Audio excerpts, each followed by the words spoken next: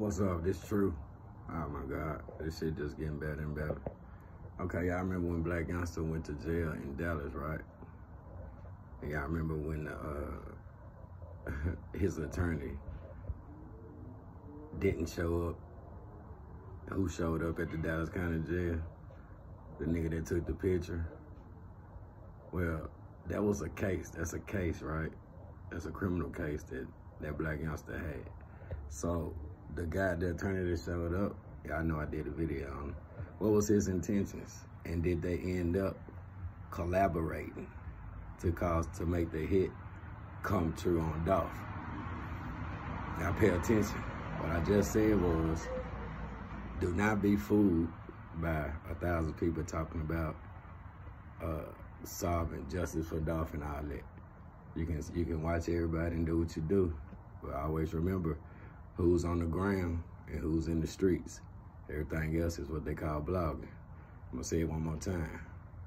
Y'all all remember the infamous picture of the lawyer that was sent, not Black Youngsta's attorney, because we know who he is. He's out of Memphis, and he don't do jail visits. Why was that guy sent, and what kind of deal did they make after the scene? And is everything for show?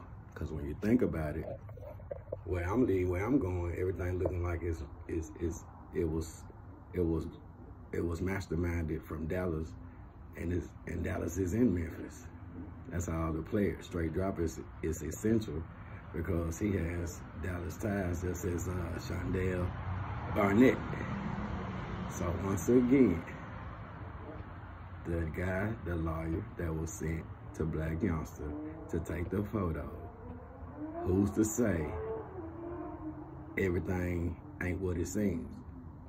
And if it comes to be true, which I think it is, then JWP is behind it, and the lawyer that was sent, and that means he goes higher up than even JWP, because even he have to be protected, and the only person that protects him is how much drugs moves in Dallas, and he controls that by being the commissioner. So Black Youngsta's brother, he had always blamed that on Dolph, because that came out of Florida, where Dolph was at the time.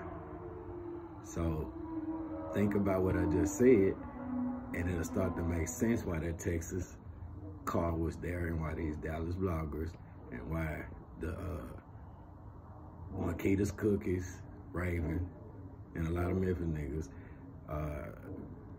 seem to be doing business in Dallas right after this hit. That means they're protected. But that ain't true. Let me continue to do what I do. You ain't gotta believe me.